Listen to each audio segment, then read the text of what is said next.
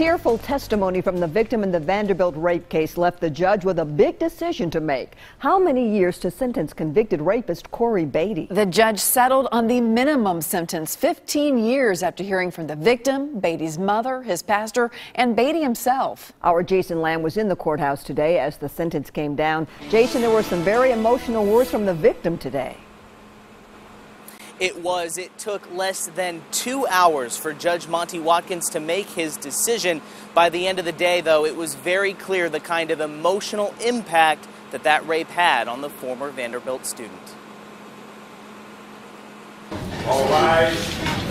Make no mistake, the sentencing hearing that took place today surrounded a rape case, not a theft. I know that after 3 years and everything that has happened. But today, the Vanderbilt rape victim said convicted rapist Cory Batey took something that wasn't his on June 22nd, 2013. A sense of being a whole person with hopes and dreams about what's possible in the world was now gone. She and the prosecution asked for the maximum 25-year sentence for Batey.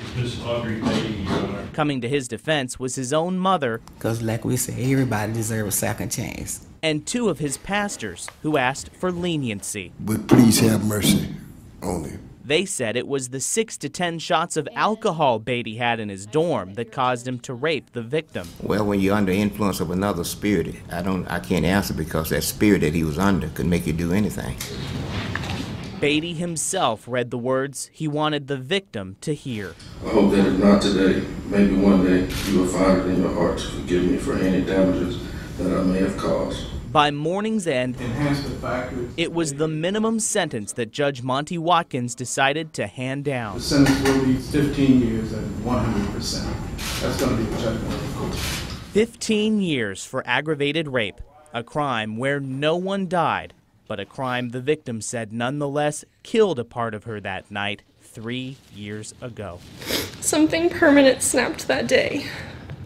I felt myself detached from my body. Now I feel like I'm walking around in the shell of someone else.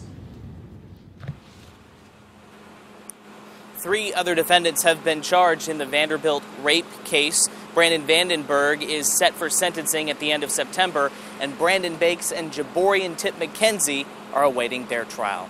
Reporting live outside the courthouse downtown, Jason Lamb, News Channel 5.